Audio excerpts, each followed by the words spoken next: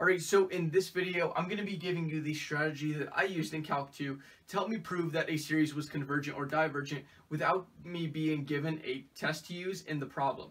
Okay, and I did that using the acronym DICLARR. Okay, and that wasn't just a way for me to memorize the 7 tests. Okay, this DICLARR stands for the 7 tests. Okay, the divergence test, the integral test, the comparison test,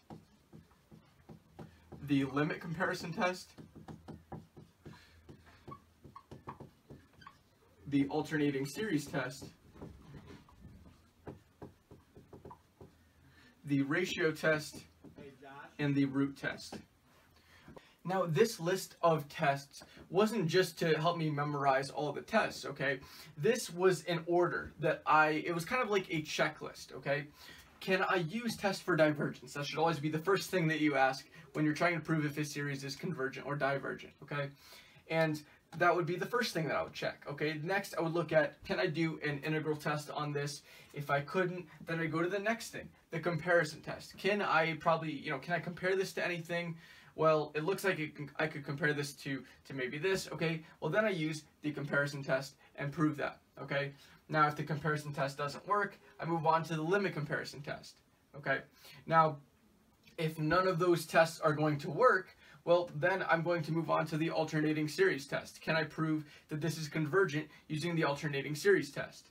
Well, if I can't use any of those, they're all not working out, then I'm going to move on to the ratio test. And if that doesn't work out, I'm going to move to the root test, okay? And that was kind of the order in which I did things. That's what really, really helped me, okay? Just kind of checking these tests off as I went. Okay, did I check for this, check for this, check for that, okay?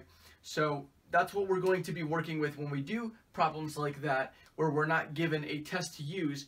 Right, in the next couple videos, I plan to have a lot, so you get a lot of practice, because I know that this is pretty hard stuff. I mean, we did 7 different tests, so by doing all these practice problems, you should be able to really start to kind of memorize these a lot easier, get these down pat, so you're ready to go ace your sequences and series test. Okay, so that's going to do it for this video.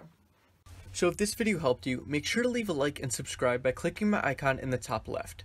You can also view the playlist for sequences and series and the next video in the series.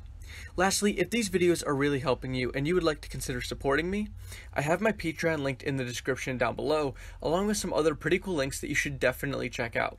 See you soon.